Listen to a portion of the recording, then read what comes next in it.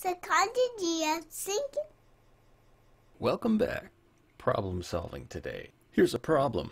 How do we break this down and understand this problem? Any problem has a current state and some sort of goal state. Hopefully, you can roughly define each of these things. And any given situation that has a current state and a goal state is going to have some givens. Since we're trying to multiply 12 by 76, we have the general principles of mathematics. These are the givens. We have the idea that there is a single correct answer to this question, but we also have, and this is why we say we have a problem, we also have obstacles. We have the limited computational power of our own brains. Maybe for some of us this is relatively easy to solve. Maybe for some of us this is torture to even look at. We have time. If I can't solve it in the time allotted, why should I try? Next, we are doing some sort of cost-benefit analysis before we get into trying to solve the problem. What benefit to me is it to solve 12 times 76? This is going to determine whether and how we approach solving a given problem. And I chose math as an example, not just because it's a concrete and bounded situation, but also because so many people have their self-images standing in the way of them even addressing simple math problems. If you fancy yourself bad at math, you may avoid the math problem. If you fancy yourself good at math, you may avoid the math problem. Why? Well, because if you screw up, then it'll be a threat to your self-image. Anxiety. How do we get around or through the anxiety we have regarding mathematical problems? These are all of the human elements that lie between us and our solution, between our current state and our goal state. Now, any of these obstacles could also be seen as frames or framings of the problem. So if I frame a mathematics problem in terms of anxiety, or in terms of me, or in terms of the cost or the benefits of the problem, these different framings are going to influence how, whether, and to what effect I solve the problem. Framing was summed up pretty nicely by Daniel Kahneman in his book Thinking Fast and Slow, when he said, people do not choose between things, they choose between descriptions of things. And while I'm pretty sure the behaviorists would disagree with that, it is probably true, or accurate, or useful in most situations. So before we start the problem-solving lecture today, there's a general observation that there are two great but contrasting approaches or philosophies to tackling problem solving or making decisions in general. Wisdom, discernment, judgment comes from knowing when to use or when to lean more heavily on one approach over the other. And these two approaches are, first, the measure twice, cut once approach, or my preferred statement of it from Abraham Lincoln: if I had 5 hours to chop down a tree, I would spend the first 4 sharpening my axe. So this is one approach to tackling problems. Do a lot of thinking, a lot of preparatory work, so that when you jump in, you're ready. The second approach, which is for the most part contrasting the first, is increase your fail rate. Iterate. Throw something out, see what sticks. If it doesn't stick well enough, you iterate, you change it based on the feedback that you get. It's also called rapid prototyping sometimes. So you can see there's the, measure twice, cut once versus increase your fail rate. If you're a perfectionist, then you would likely prefer the first approach. Spend 4 hours sharpening your axe and then just cut the tree down with your nice sharp axe. This perfectionist approach, this prepare so that you're ready, could potentially paralyze you, though. So you could be Buridan's ass, caught between two options, and you don't know how to choose between them because you can't get the perfect answer. We often don't know which tools or measures, so sticking with the metaphors we've used with axes, we often don't know which tools or measures we will need until we start actually hacking at the problem. So maybe we need the second approach if you are more proactive, or what you might describe as a doer, then you probably prefer the second approach of increasing your fail rate. But of course, if you are a, jump in, see what sticks, fail faster so that you can improve, if you do take this approach, you may be wasting quite a bit of time addressing problems that a more reflective person would or could have seen coming, and then you could have saved time by seeing them ahead of time. My wife works for an architectural engineering firm, and she's described to me an orders of magnitude rule of thumb, which is if it costs $1 to fix it in the planning stage, then it will cost $10 to fix it in the building stage, and it will cost $100 to fix it after the building has been built. And that makes a great case for the measure twice, cut once approach, but that's for building buildings, and not everything is building buildings. Other challenges, like maybe, I don't know, trying to figure out how to talk to someone of the opposite sex when you're young, and starting to get interested in such things. You can spend 4/5 of your time practicing chat-up lines and conversation starters in front of the mirror, but most of the good correctives that make you better at actually interacting with people will come from the non-verbal behaviors, the subtle responses that these actual individuals, these members of the opposite sex, will give you if you're actually interacting with them. So in that case, I would think increase your fail rate, iterate, and you'll get better by doing, not so much preparing. But of course, when you put either one of these strategies, the measure twice, cut once, or the increase your fail rate approach, into reality, and realize that reality is a game that is played itself iteratively, then you realize you can use both strategies. You can talk to a whole bunch of people of the opposite sex, and then go off and spend your 4 hours sharpening your axe, and then come back and do it a little better. And you can spend a lot of time measuring twice and cutting once, making buildings that have been properly planned through, and yet still learning from all of the iterations of these well-planned buildings that have experienced failures over the years. Now, these two approaches, increasing your preparation versus increasing your fail rate, are not a mutually exclusive dichotomy. Presenting them both and saying that they're separate is not saying that there are two types of people in the world, perfectionists versus proactive people. I, in part, like the comparison because I believe I exist in both camps. I, for example, am proactive by temperament. I believe in my bones that actual learning happens most effectively when you're actively screwing up. Try it sometimes. Your limbic system has your back, and it will make you learn far better than the best cognitive simulations that you can come up with in your 4 hours of preparation. Yet, I'm a perfectionist by training. My grandfather showed me how to be 10 steps ahead of a process or a challenge by taking 10 steps back and considering it in the most painstakingly detailed manner possible. My father said that he couldn't play chess with my grandfather, despite having tried on multiple occasions, because my grandfather was too slow in choosing his moves, because he wanted to see everything mapped out ahead of time before he committed to anything. And I think I'm my father by temperament and my grandfather by training. Those of you who are a little more anxious might be like my grandfather by temperament, i.e. measure twice, cut once, but like my father by training, i.e. you've learned to force yourself to take a step before you know it's the perfect step. Either way, jumping into the solution of a problem does involve a leap.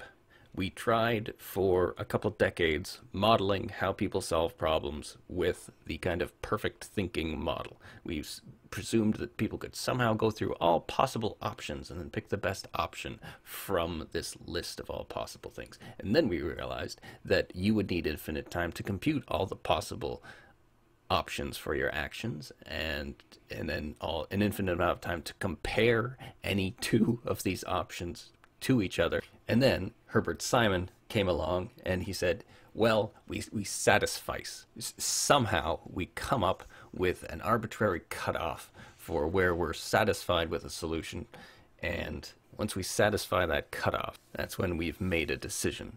And these two approaches, the more perfectionist one or the more impulsive, proactive one, could, by Herbert Simon's model, represent different thresholds for satisficing. When do you have enough information to act?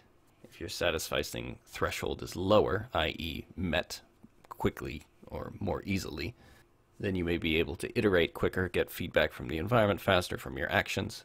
But if your satisficing threshold is higher, well, maybe your first action is more effective. After all, a stitch in time saves 9. That said, if we're being honest, our first approach to solving a problem is usually actually not to tackle a problem like multiplication with our thinking, but rather with a device. Hence, we're going to start this lecture with cognitive offloading. So what's cognitive offloading? Doing something to reduce the load on your mind. With our example of a multiplication question, doing something to reduce the load on your mind would be reaching for a calculator. This will save your brain having to do some work. It's the same principle behind using your fingers in order to keep track of what you've counted.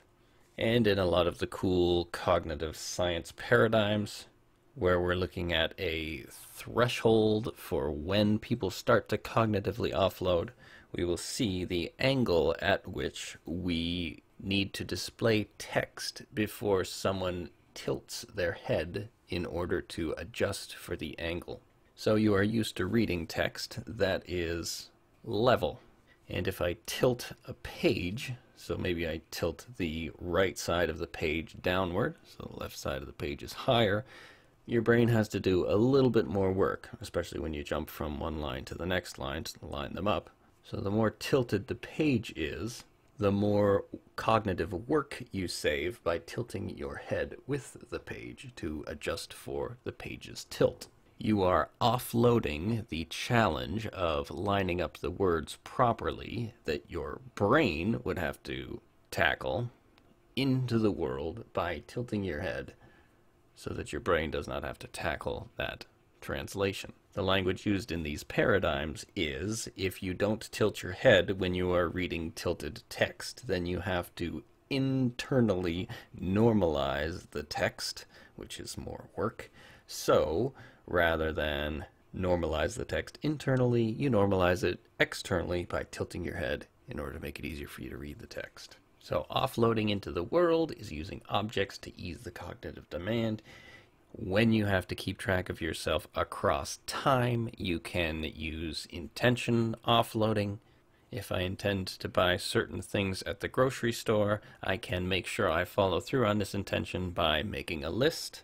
One of the big problems of memory is our faulty assumption that we will have as much ease recalling in the future what we recall with ease now.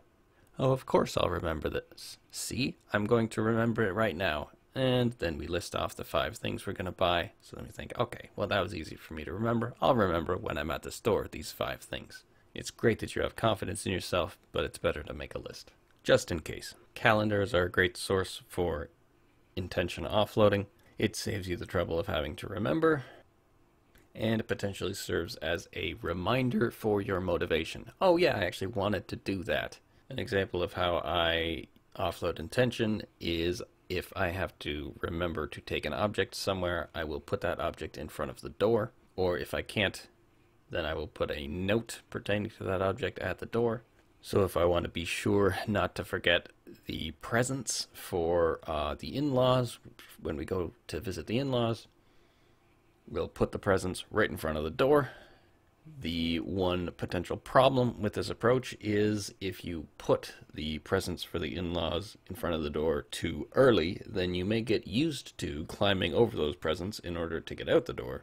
And when it comes time to go to the in-laws, you may, out of habit, step right over the presents, leaving them there to be discovered as soon as you step back into the house from having visited your in-laws. Now, one might predict from prior learning in this course that it would be better to offload intention than to be confident in one's memory. But interestingly, in the lab, what we tend to see is that if you have high confidence in your ability to remember, at least in lab tasks, your performance is roughly the same as those who had lower confidence but offloaded their intention, i.e. somebody who wrote a note. This suggests that those with higher confidence may be accurate in their self-assessment and their confidence in their ability to remember. So when participants are less confident, they are more likely to set a reminder for themselves, i.e. more likely to offload their intention into the world, which serves as an equalizer, i.e. brings their actual accomplishment of their intentions up to the same level as those who were confident enough that they didn't need to write or offload their intentions.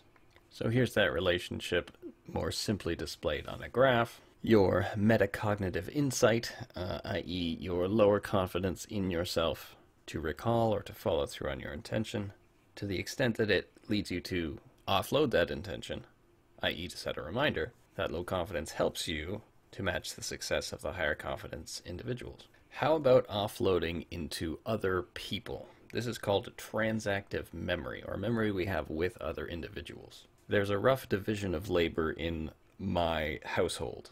My wife seems to keep us on track in terms of time and scheduling, and I tend to keep everything organized in terms of place. So I tend to ask her questions like, what time are we leaving, or even what day is it? And she tends to ask me questions like, where do we keep the flour? Is there room in the freezer for the leftovers? And would the big bookshelf fit on the east wall?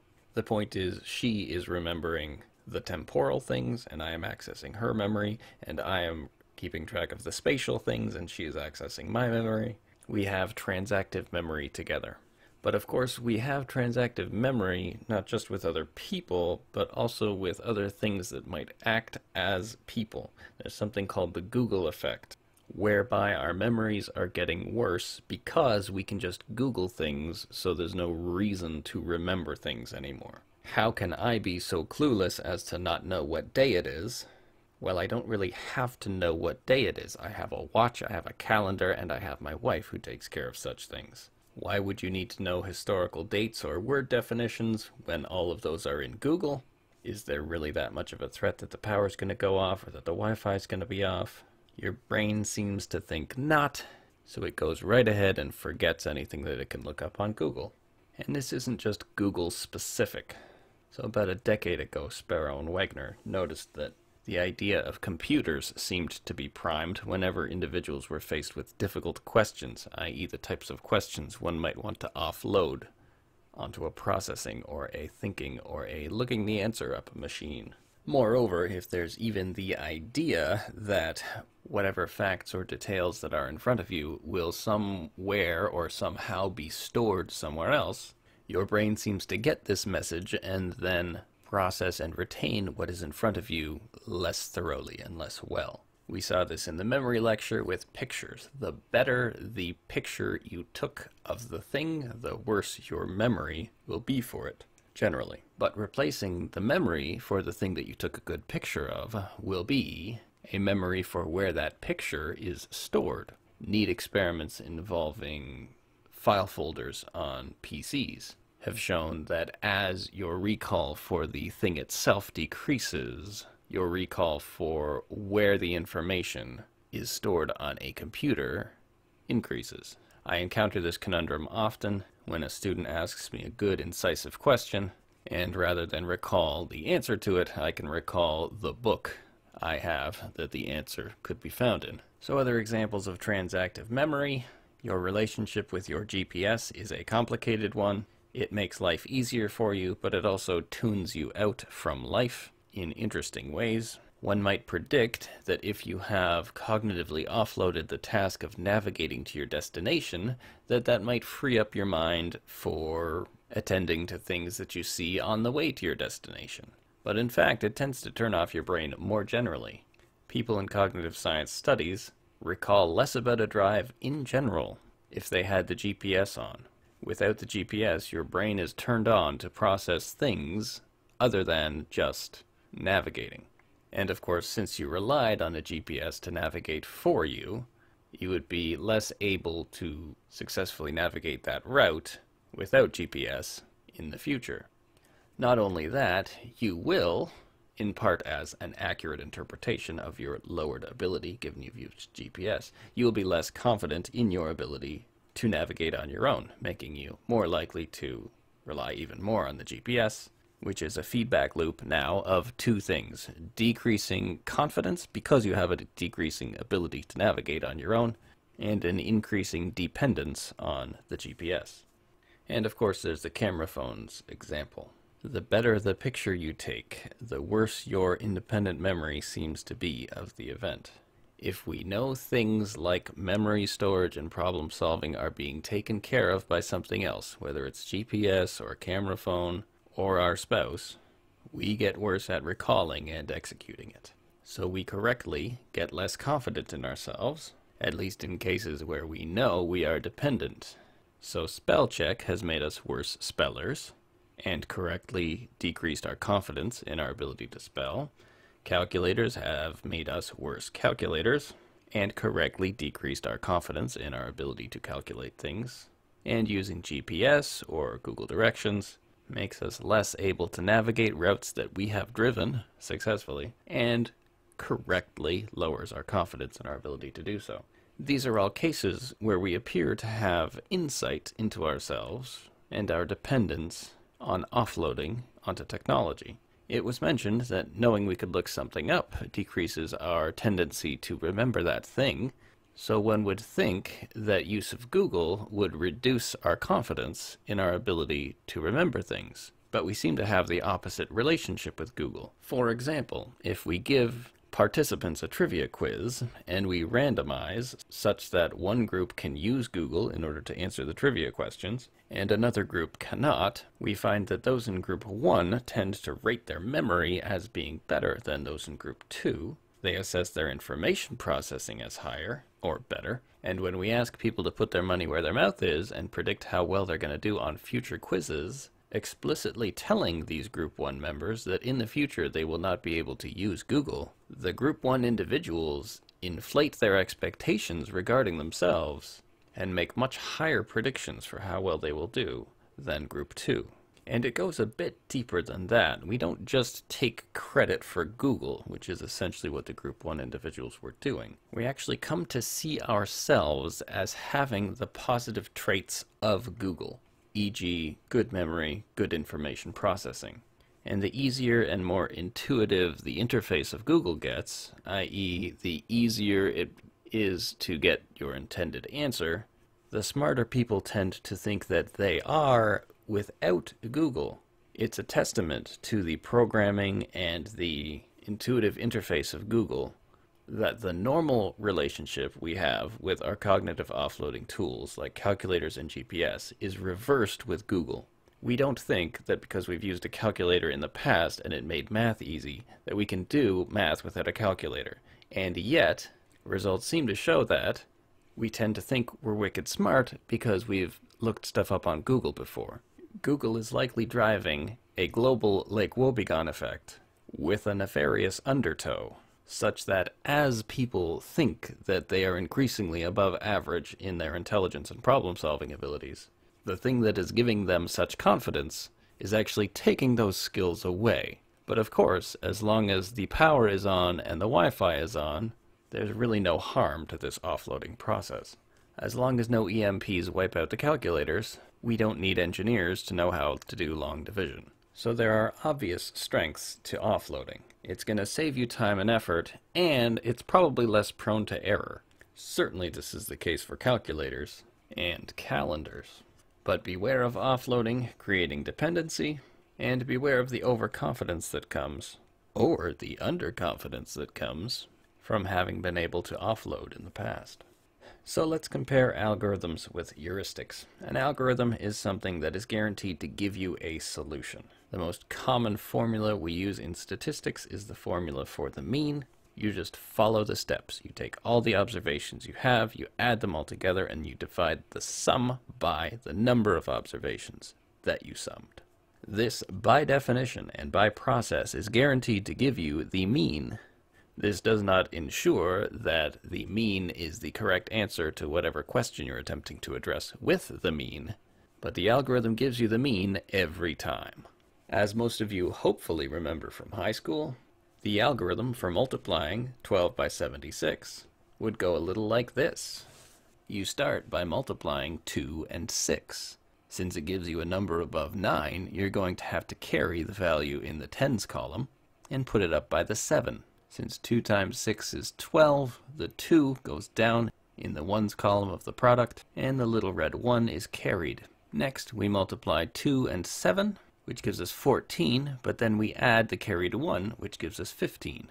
So far so good, we are 1/3 of the way through the process.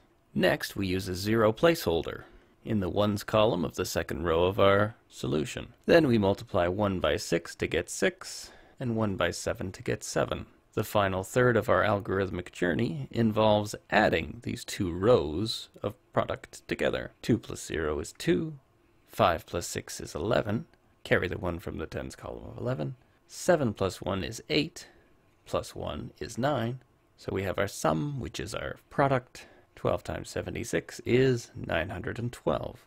This is how I learned to do it, and if you were lucky, it's also how you learned to do it. This demonstrates the strength of algorithms because we have simple, broken down, guaranteed steps that lead you to the correct answer. But of course, breaking things down could cost you extra time, and just because it is an algorithm doesn't necessarily make it the correct tool for whatever job you have to do. If the initial question was, when was somebody born if they were 12 in the year 1976? Then multiplying 12 by 76 is probably not the best tool for the job. There are subtraction algorithms for that. But let's tackle that problem using heuristics, mental shortcuts that tend to save us time and energy and tend to be correct, but also lead us into predictable errors. How can I solve 12 times 76 without breaking out the algorithms, without remembering my grade 4 math?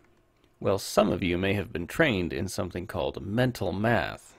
I have had 2 different students in my psychology of education classes who were diagnosed with mathematics disorder, who had been in grade schools that used the mental math approach, and they only clawed their way out from under that diagnosis by going back and learning grade school math algorithmically. In other words, this so-called intuitive, holistic approach to teaching math appears to be giving university-level thinkers specific learning disabilities. So here's how it works. Since 10 times anything is very easy to compute, I can break off a 10 from the 12 and multiply 10 by 76, since I know it's just going to be 76 with another 0 on the right side. What remains should be a little more manageable than the full 12, i.e. what remains is 2 times 76. So what I have now, rather than one complicated problem, are 2 slightly easier problems. I just have to remember to add the 2 products together at the end. So 10 times 76 is 760, and 2 times 76 is 152. Adding them together, I get 912. But of course, since this is a rather ad hoc heuristic approach, this isn't the only way to arrive at a solution using mental or holistic or intuitive math. Let's come up with another heuristic option. Let's say I don't like the 76, but I'm okay with 75. Maybe I've recently done some units on percentages or fractions, so I happen to like 75 because it neatly represents 3/4 of 100. So my simplification in this case is to multiply 12, not by 76, but by 75. And then I just have to remember to add in that 12 that I took off the 76 after I've multiplied 12 by 75. But of course I haven't actually made the 12 by 75 quite easy enough. So I'm going to use the same trick that we used last time, and I'm going to break down 12 times 75 into 10 times 75 plus 2 times 75. So my heuristic simplification gives me 10 times 75 plus 2 times 75 plus 12. Now I have 2 sufficiently easy products that I add together and then sum with 12. And of course what I'm doing now is I'm chaining heuristics, which is fine as long as you remember the neat concatenated path that you've made for yourself and how to reconstitute the values together after you've made this god-awful mess. But look how nice my final line is now. I just need to add 750 by 150 and 12. I get 912 again. Whenever I give this lecture, there are at least 2 people who put up their hand and say, I was taught math this way, and I've never had any students defend this way of learning math. The general response of students who were taught this intuitive approach over the algorithmic approach is that they were ripped off. The usual next question is, why would anyone teaching math use this approach? The justification was, when you look at how people, adults in the real world, do math, they tend to use this approach. a heuristic approach where they break things down into simpler problems so they can solve those simpler problems and then hopefully remember to put things back correctly in the end. So the Teachers College instructors, in all of their vast wisdom, said we're going to teach people to use this approach right from the beginning so maybe they get better at it if that's what they're going to do in the end anyway. Now there's lots of room in math for neat shortcuts, but my advice is don't teach shortcuts before you teach navigation, and let's not throw out maps. So we saw that the heuristic approach uses the simpler, easier, and more familiar, and if I only need approximate numbers, you can imagine how powerful this holistic and intuitive approach might be. But imagine, especially if in my chaining heuristics example, I forgot how to recompose the answer. I forgot to add that last 12 or the 150. It's easy to break the rules that you just made on the spot. And arguably, especially that second heuristic example, the so-called simpler or quicker heuristic approach could not only make us more prone to error, but could actually increase the effort that it takes for us to solve a rather straightforward problem. That said, like most humans, I do tend to use the intuitive, heuristic, holistic approach when I'm solving math problems. It's only the training from my grandfather that makes me pause and say, wait, maybe I should do this correctly. The heuristic approach tends to be comfortable and it's usually good enough, and if we have expertise in the topic or experience in the topic, our ability to utilize shortcuts might be very impressive. There's a whole course at the University of Toronto called Street Fighting Math, where people learn to apply on the fly quick and dirty tricks to get the correct mathematical answer. But if you're not a math major and you haven't aced that course, you might want to heed the cautions of heuristics, which are their questionable accuracy due to their not being the guaranteed way to find the correct answer, and they're potentially adding labor to your solution quest. Moreover, if the approach feels more familiar or intuitive to you, that sense may prevent you from checking your work, which hopefully you also learned how to do algorithmically in grade school. Next, creativity. Creativity is generally broken down into two parts, or aspects. You have divergent creativity and you have convergent creativity. With divergent creativity, we are trying to assess how open and widely ranging your mind is in terms of the potential associations that it can come up with. One approach that kind of plays out like a game is headlines. What we might do here is we might get you to read an article that is several paragraphs and then get you to write a headline that succinctly and in a way that grabs attention summarizes what the article is about. Here you obviously get points for being accurate about the contents of the article and for capturing its various topics, but the creative challenge is not to come up with a headline, it's to come up with a bunch of headlines. And the more headlines which are both accurate and informative about the article below them that you can come up with, the higher your divergent creativity score will be. Now, some of you may be thinking that how well you perform on such a task is going to depend quite a bit on the mood you're in, and you are quite correct. In positive psychology, we have something called the broaden and build hypothesis. The observation is that whereas depression narrows your worldview, your emotional range, your desires, as you withdraw, happiness does the opposite and broadens you out, in part by making you more creative, helping you to see more solutions to problems, make connections across more divergent things, and see more solutions. The idea not being that all of those solutions will be good, but that having more may lead to one or more better ones than having fewer. My favorite study from the broaden and build literature was the Dr. Lollipop study. Now apparently it is very difficult to diagnose liver disease. A lot of the presenting symptoms point to other, more common diseases, so we were interested in seeing what would help doctors more accurately diagnose liver disease. And we landed on candy. Doctors were randomized to either just make a case determination, the control group, or to receive a candy and then determine the diagnosis of a case. The treatment group. And the doctors who got a 10-cent candy were statistically better at diagnosing the difficult-to-diagnose liver disease. And this is an example of broaden and build, because what tends to prevent the doctors from diagnosing liver disease is that the symptoms tend to present like more common disorders. The working theory here is that the candy leads to happiness, which leads to divergent creativity, which leads to considering the less common diagnosis, which leads to the realization that it's correct. And broaden and build is also applied to convergent thinking as well. So let's say I have a riddle type of problem for you, or a problem that has a specific solution. Generally, these types of problems are tricky because there is an obvious answer that is wrong that we tend to get stuck on, or partial solutions that distract us from solving the full problem. The best example for convergent creativity would be the remote associates test. Give the word that connects these other words together. Call, pay, and line. The word is phone.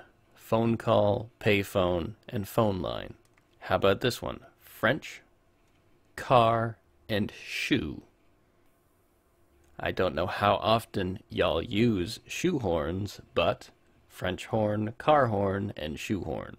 Despite not being classed as difficult, this one tends to be tricky for students. Mower, foreign, and atomic. The word connecting them is power. A power mower, a foreign power, and atomic power. Give this one a shot. Board, magic, and death. Blackboard, black magic, and the Black Death. Weight, out, and pencil. This one's a little trickier.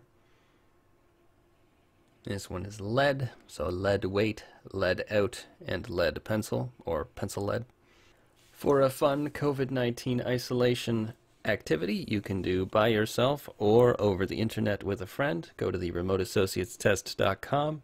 Not only do they have 100 odd of these, but they're also labeled as to their difficulty level, so you can have a lot of fun. Now, one of the psychological theories that really got me interested in psychology in high school was incubation theory. The idea that we can come to creative solutions by walking away from the problems that we're trying to solve. This can also serve as a good introduction to the unconscious, because what appears to happen is your brain appears to keep working on the problem, despite your attention being shifted somewhere else. So there's a few famous examples from history. There's Watson and Crick's discovery of the shape or structure of DNA. There's Archimedes leaping out of the bathtub and saying Eureka. And there's a pretty good quote from John Cleese that I can't specifically recall, but it's roughly, sometimes I'll go to bed having a problem to solve, and I'll wake up not only having the solution to the problem, but also having no idea how I could possibly not have had the solution before. Now, with Cleese's example, you have the important aspect of sleep consolidation. In refiring and consolidating the events of the day, the brain perhaps fortuitously wired some aspects of the problem to some aspects of the solution. So you may know some people who say they do their best thinking in the shower, maybe because it's a frame change, maybe because it's relaxing, maybe because it helps you think of something else so that your unconscious can solve the problem. And perhaps we should specify here that those touting incubation theory would use the longer term cognitive unconscious to dissociate themselves from Freudian connotations. Incubation theory is used to explain how we come to insight problems seemingly all of a sudden.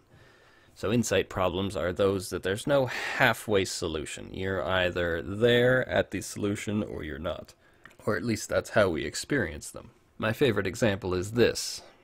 Two boys were born on the same day, month, and year, to the same parents, and they are not twins. How can this be? Now just imagine the class working on the problem for a few minutes, or at least what feels like a few minutes, and then a couple light bulbs going off, and someone putting up their hand saying they were triplets, or quints. The experience of coming to this solution is not generally one of a reasoned, logical, process of elimination type of thinking. The experience of coming to the answer is rather, well, I all of a sudden had it. Incubation theory has also been used to explain why the best strategy for solving remote associates questions, like the ones from 3 slides ago, is actually to not try to solve them. Rather, let your mind wander, and the solution will probably come to you. This is in contrast to an analytic approach, where you try to reason things out. In other words, you do better at the remote associates test if you just relax and let your cognitive unconscious incubate the problem and throw a solution at you. Either approach will work, but mind wandering works better on average at getting you solutions to remote associates questions. Now, solving problems. Nearly every model says we are split in terms of how we solve problems. We have a system 1, an unconscious, intuitive, copy-paste, save your brain cells work type of system, and system 2, which brings the tools of culture, language, logic, and traceability to a more formal and explicit approach of working out the problem. Since system 1 is usually correct, we use it to solve most of our problems.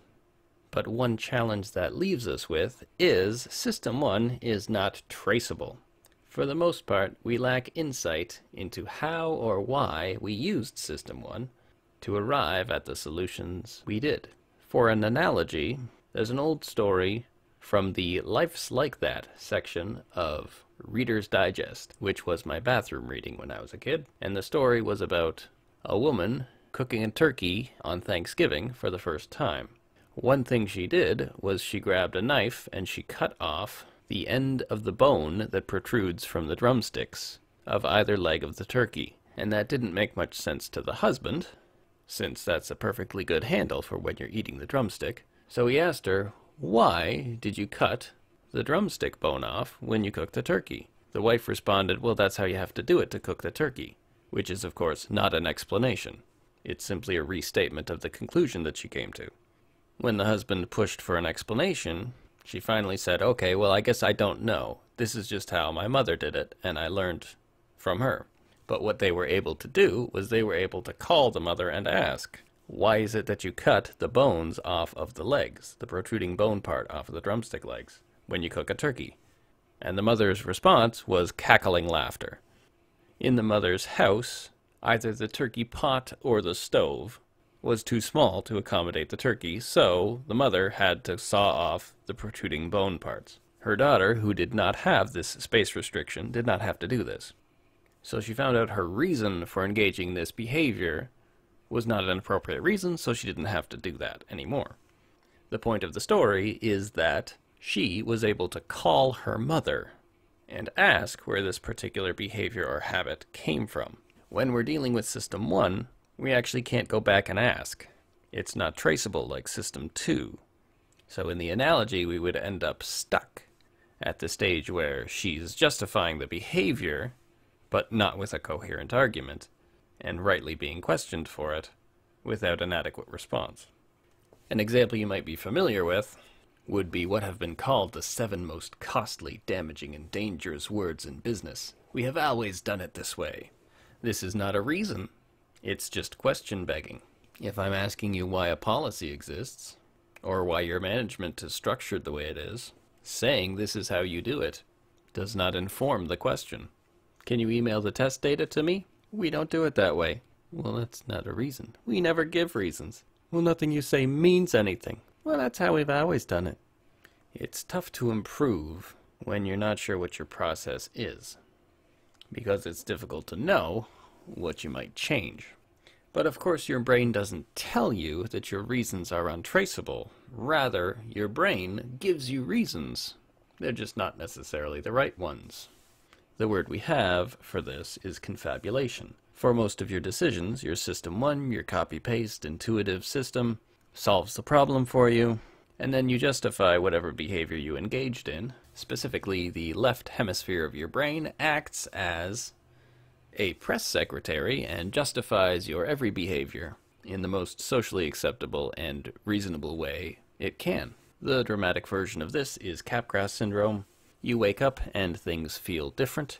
You used to feel certain emotions when you look at individuals, and now you do not. And rather than conclude that maybe the emotion centers of your brain have been affected by some sort of neural insult, you conclude that your loved ones, that you now do not feel that affection for, have been replaced by aliens, monsters, robots, clones, simulations, spies.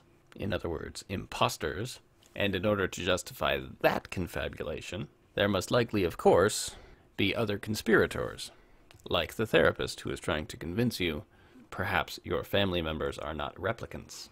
In Capgras syndrome and in split brain patients is likely where we see confabulation in its purest form. And the patients are just trying to make sense of their experience. But since most of us do not have Capgras syndrome, let's look at a more relatable example. We had some students watch a video and then answer questions about it, but some of the questions were tricky in that in order to answer the questions, you had to treat, as if they were serious, some false statements. So the question, "What did the boy say was stolen?" introduces something false, because the boy did not say that anything was stolen, and yet you must answer that question. A week later, participants come back into the lab, and we ask them what they recall seeing from the video. We include some things that were not in the video, including the false statements that they made in response to the leading question, or questions, and 20% of those false statements end up being recalled as seen. Also included were some false statements or false responses from other participants that the individuals had not themselves made, of which 10% were incorrectly recalled as seen in the video, further demonstrating that we're more prone to misremember or misendorse things that we came up with. Now, the example I gave you was of college students in the US. If we do the same thing with younger and younger students, we see more and more impressive feats of erroneous memory, such that once you get down to the first graders, they are recalling more than half of the false, misled statements they made as having been in the video. The point is one we've seen before. Creating the explanation ourselves makes us twice as likely to think it is real or correct. This is what I call the small problem of confabulation. Our left hemisphere comes up with an explanation for the solution or decision that our system 1 just kludged together, and then we like it and think that that confabulation is accurate. So far, I would say that's just a small problem. We believe ourselves. That doesn't seem too terrible. But the big problem of confabulation, as I see it, is that our confabulations usually have an element of truth to them. And unfortunately, where we have an element of truth, we tend not to look much further. We have accomplished partial correctness. Now let's consider a relatively harmless example of partial correctness. We say something like, "I ate pasta last night because I love pasta." You are, of course, not wrong. But that is also, of course, not the full reason for why you ate pasta, or not the full story of why you ate pasta. There's also situational factors, like you had pasta available, the ingredients were there. You also had the time to cook or order pasta, the means, something made you think of pasta, some stimulus or set of stimuli led to your response. You had the knowledge of how to make or get pasta. And there was an absence of more attractive options. Or, if they were present, you didn't think of them. If this seems rather pedantic, good, I want you to get that feeling from this example. Why would I consider all of these other contextualizing factors when I do love pasta, and that is, at least in part, or at least in the largest or most important part to me, why I ate the pasta? Well, some creative looks at partial correctness have revealed, for example, that people will, on average, choose to get paid less for the same job, choose to move to a location that they preferred less to move to, and to accept fewer benefits at said job in order to have a male boss rather than a female boss. And this misogyny is stronger in females than in males. In these clever studies, we ask people about many scenarios, so we can statistically throw them together, and see which aspects of the scenario seem to be driving their decisions. And it turns out that one of the factors that leads people to make suboptimal choices is the sex of the boss in the story. Now, the point here isn't the prejudice in society. The point is that when we ask people what was driving the decisions that they made over the course of this long experimental session, none of them state that behind the decisions they made was in part their desire not to have a female boss. For each scenario, they had a reason, including when we asked them why they would accept less money. A response that would come up is, well, there would be more pressure if I was being paid more. Participants came up with all sorts of explanations when confronted with their decisions, but tended not to discover their own gender bias. One thing we do quite often is we study the cheating behavior of students. An older paradigm for this is seeing whether they change answers when they have to, or when they get to, grade their own test.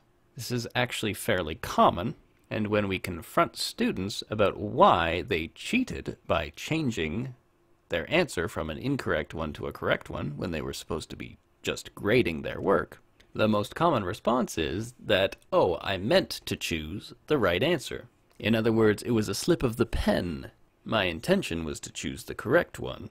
I knew the correct answer, and was therefore only making the world more just by correcting what was a motor mistake and not a knowledge mistake. Now, in some sense, these students are not necessarily lying, because they appear to believe these confabulations. I.e., for all we can tell, these students really believe that they had, back when they selected the wrong answer, intended to choose to bubble in a different response. In other words, they believe their own confabulations. And yet, when we present these same students with these same confabulations as stated by other students, they do not believe said students.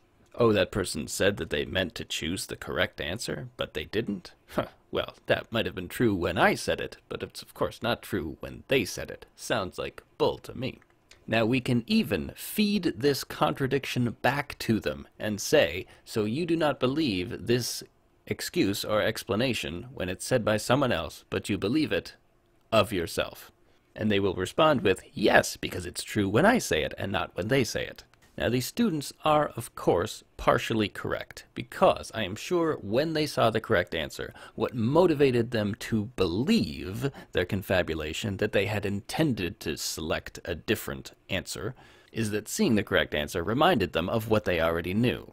So they're partially correct that, in some sense, despite the fact that they didn't recall it at the time of answering the initial question, they did have the knowledge that could have answered the question. So they're partially correct.